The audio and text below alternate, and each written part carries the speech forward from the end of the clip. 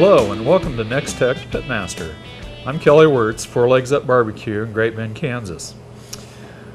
We're here today talking pork for your holiday needs. Actually, what we're going to do is show you how to basically make a cowboy ham. Basically, a much cheaper version, or should I say, a much less expensive version of a $4 or $5 ham that you're going to go buy and use for Thanksgiving or Christmas. We're going to take a regular pork butt, show you how to cure it, show you how to cook it, and then show you how to prepare it and get it ready to serve. Actually, what we've got is just a regular fresh pork butt that's non-injected, non-enhanced. If you're going to any of your local stores, check on the package. If it says enhanced with a % solution of a whole bunch of other stuff, we really don't want those for what we're trying to do. We want a fresh one. If you can't find it locally, you may have to go to a Sam's Club or a larger store in a larger city, something like that, or go check with some of your local restaurants. They can usually get them. A lot of them usually have them on hand as well too. But the nice thing about what we're going to do, we're going to take a pork butt that's going to cost you $1.50 a pound and actually make a ham out of it. We're going to do that with a product called Tender Quick. Now, all Tender Quick is a home curing product that will actually let you cure just like they do, like the big guys do in the processing plants, like they do bacon, like they do ham, anything else that's cured. It's just a chemical process that we're going to use a little bit of sodium nitrate, a little bit of sugar, some salt that's contained in here. We're going to inject that into that pork butt and make a ham just like they do, just like a regular ham that you'd go buy out of the store. But this one's only costing us around $1.50 a pound, versus that ham you're going to buy is $4.50, maybe even $5 a pound, especially buying them now. And I think it's a better product anyway, in my own opinion. Because with the pork butt, you've got all that extra fat in there, you've got that collagen.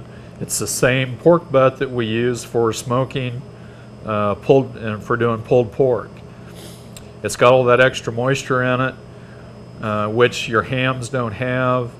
They tend to be a lot drier. They don't have all the collagen in it that this pork does. I still think hams out of these pork butts give you a lot better flavor, a lot more moisture. So let's get some cure mixture mixed up. We'll inject that and show you what we're going to do with that. We're actually going to do a honey cure with just plain old honey and the Tender Quick. We're going to start with 4 ounces of honey, half a cup, right there. Now you probably want to help mix this, stick this in a microwave for 30 seconds. 30 seconds at a time, get it nice and warm so it pours easy, and it'll help us when we go to mixing it.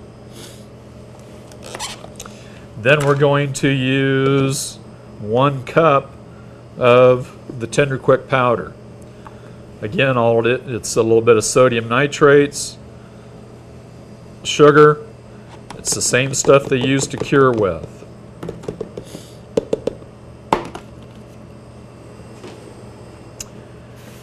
And 3.5 cups of water. We're just looking for about a quart container. There we go. Put your lid on it and start shaking.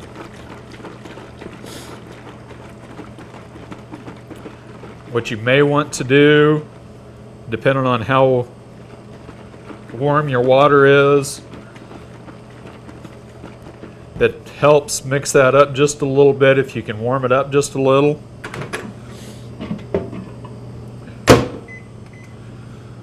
So we're going to pop that in the microwave, let that water get warmed up. Notice we're using bottled water or bottled water. Depending on how good your water is at your house, you may want to buy some water and use. If your water is really chlorinated, if it's got some off flavors to it, basically if you don't like drinking your water at home, go get some bottled water. That flavor, if you've got chlorinated or some flavor in your water at the house, will transfer over into your final product and you will get a little bit of that flavor there. If you do, go get some bottled water. You know, it doesn't have to be the most expensive thing in the store. You know, the gallon jugs for what, 98 cents, I think we got this one. It's just purified water. Something that's clean, doesn't have a lot of any off flavors or anything to it.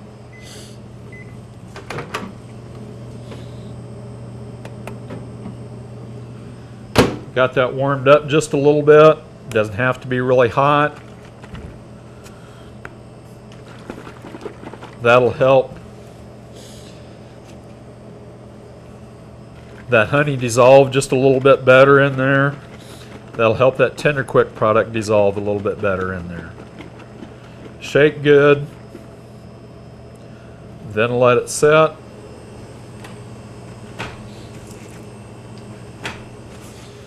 Now you probably should mix this up, a day ahead of time or so, because I do want this to be at good and cold when we go to inject it, so we're not injecting hot liquid into our meat itself, raising that temperature up.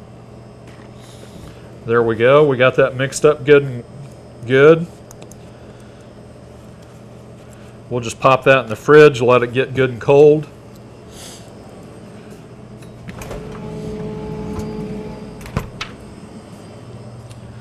Let's talk injectors a little bit.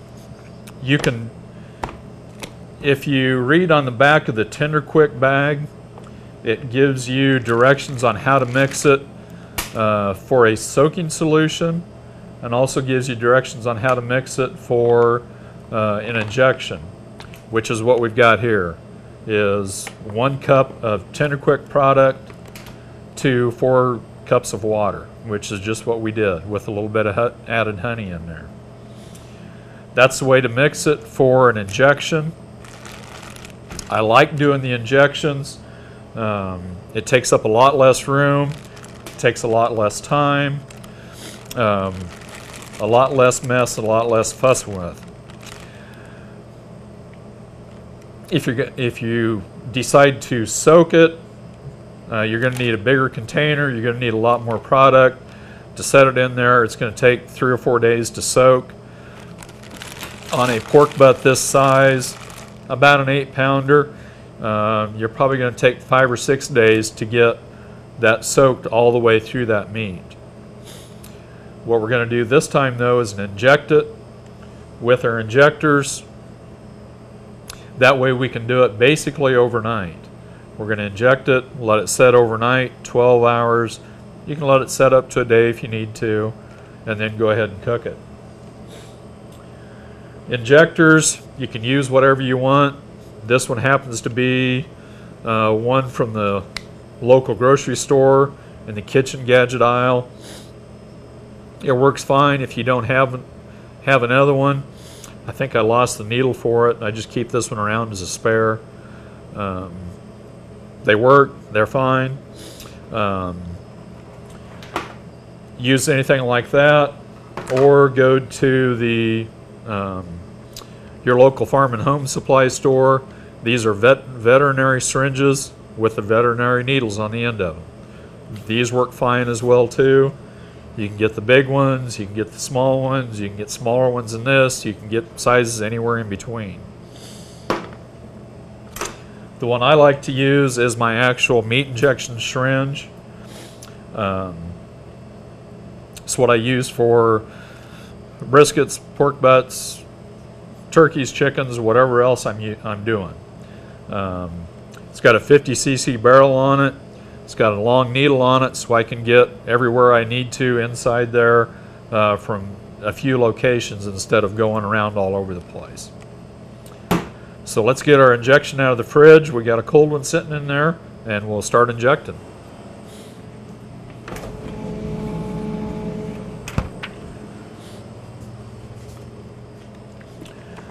You get that injection solution out of the fridge, shake it just a little bit, make sure you got all the tender quick dissolved, all the honey's in solution, then you should be ready to go.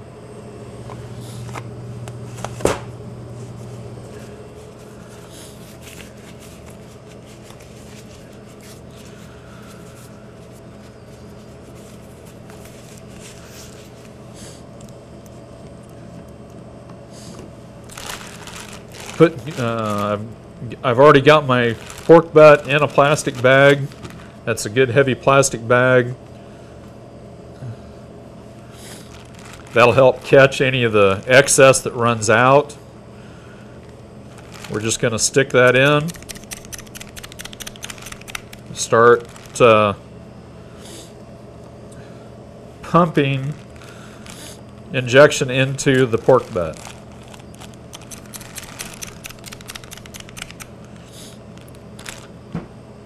And that's what they actually call this on the back of the Tender Quick bag, is a pump,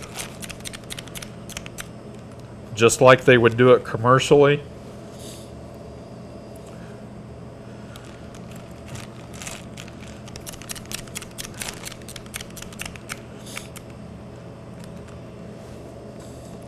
We're just going in from one end of that pork butt,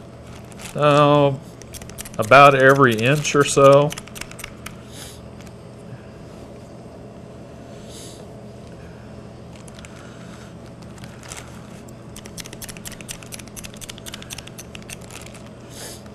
And we're shooting to put about 2 cups of this injection solution, of that cure solution, in this pork butt.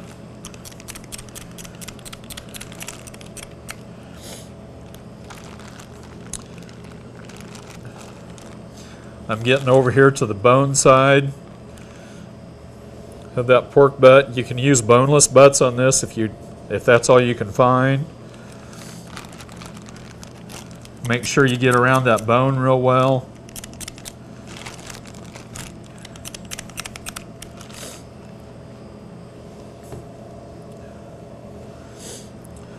And then sometimes I'll come in, just slide in right along the top. Shoot a little more in.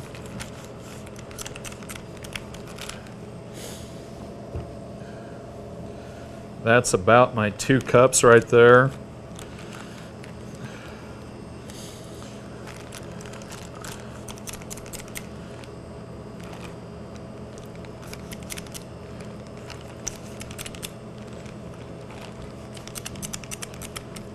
There we go.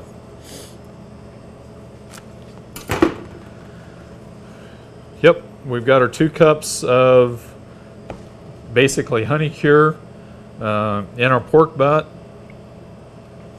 Now we're going to pull that bag up.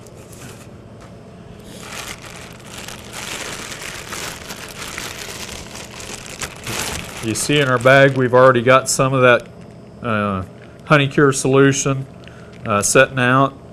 If you didn't get much leaked out of it, I would pour just a little bit of your solution back in the bag, maybe a half a cup or so.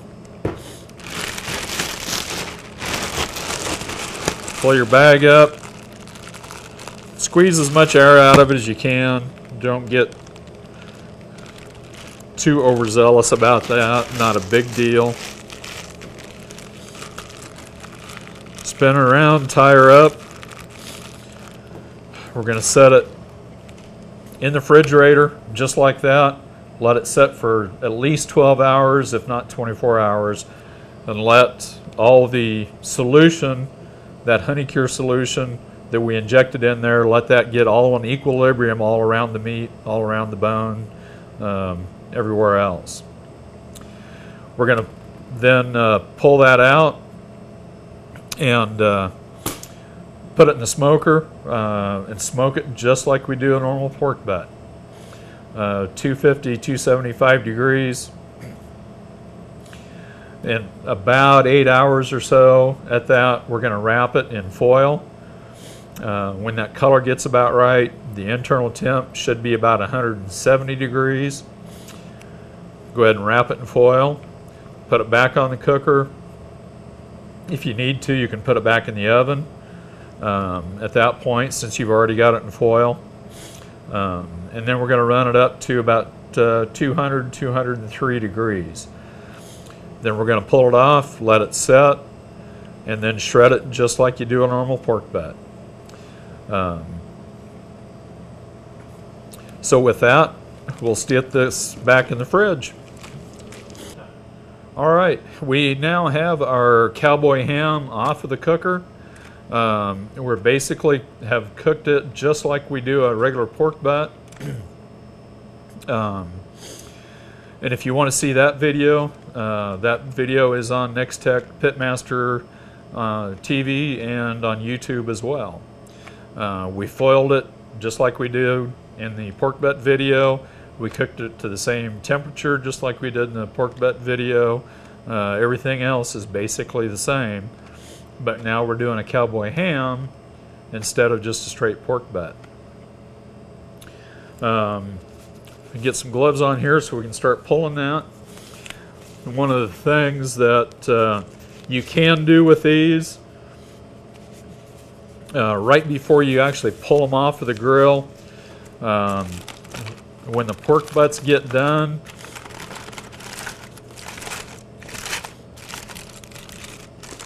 there we go. When that Cowboy Ham gets done, we'll actually take some ham sauce that we have made up.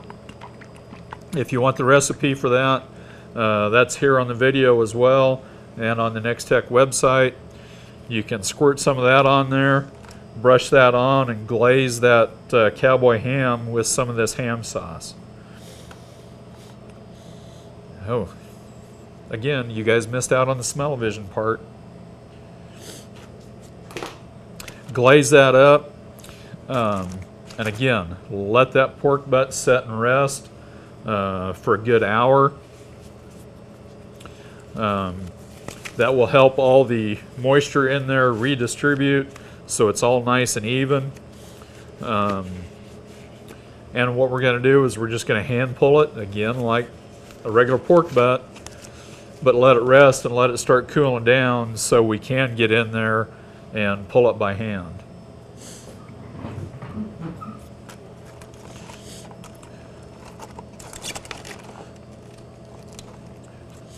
There's that bone. Save it for your dogs, whatever, throw it away, that's up to you.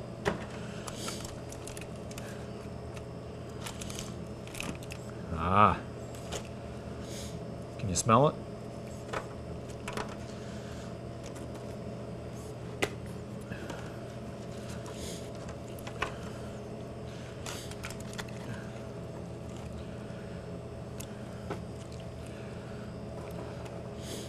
See, we've got that nice red cured color, just like a ham, but we did it ourselves. Yes, and it's still getting hot yet. It's got moisture in it. We've got that good collagen in there. It's still got some moisture. Again, that's partly the reason I like these, is you've got more moisture than a regular ham that you're going to get. You got some nice bark on it, a little crusty. We did not season this because it is we are going for more of the ham, that Cowboy Ham. So I did not put any extra seasoning on it.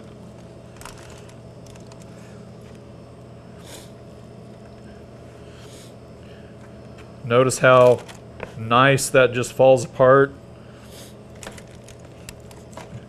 as we pull it. That's what we're looking for.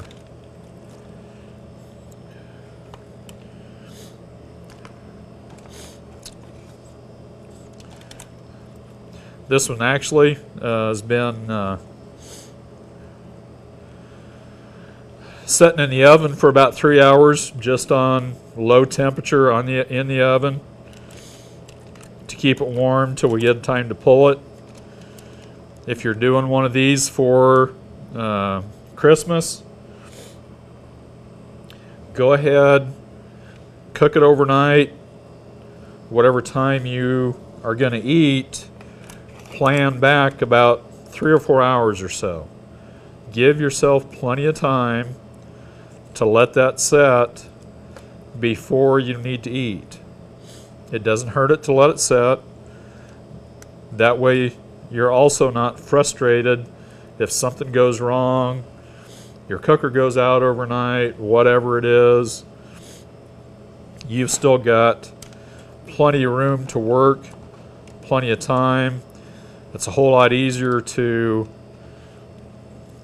pull this and get it ready to eat when you're not under pressure from everybody standing around waiting to eat and you're late. Just get them done early. Let them set. It's not going to hurt them.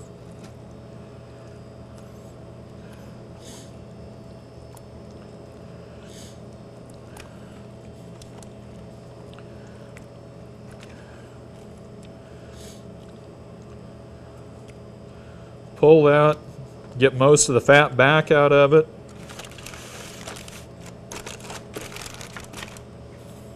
I'm going to kind of go back through this again and get some more of that fat off real quick.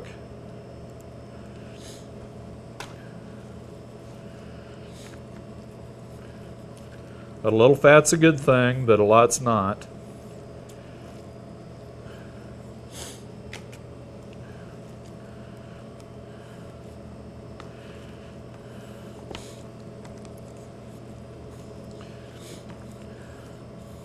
Nice and moist, it pulls easy.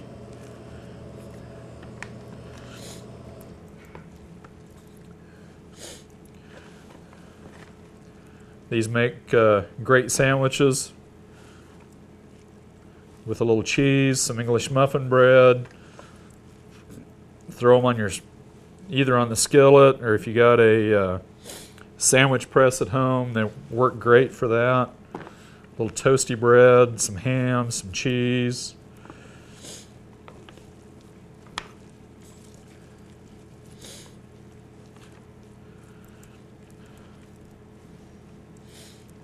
Now we got that pretty well pulled. The juice now that you have in the bottom of the foil, since we wrapped it at about 170 degrees, there's going to be some juice down there in the bottom of that foil. You can either take that and make some gravy with it, or what I like to do,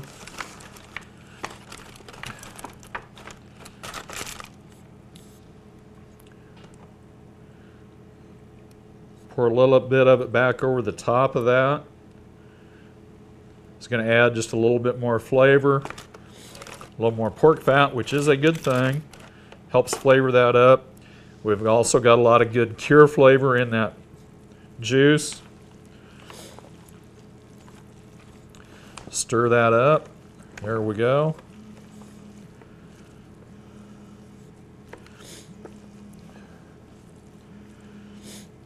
Just like that. Now you've got a probably about 5 pounds of cowboy ham in there, ready to serve. No slicing, no dicing, just pull it and off you go. Well, thanks for watching our episode on how to do a cowboy ham at home. This is Kelly Wirtz, 4 Legs Up Barbecue and Nex-Tech Pet Master.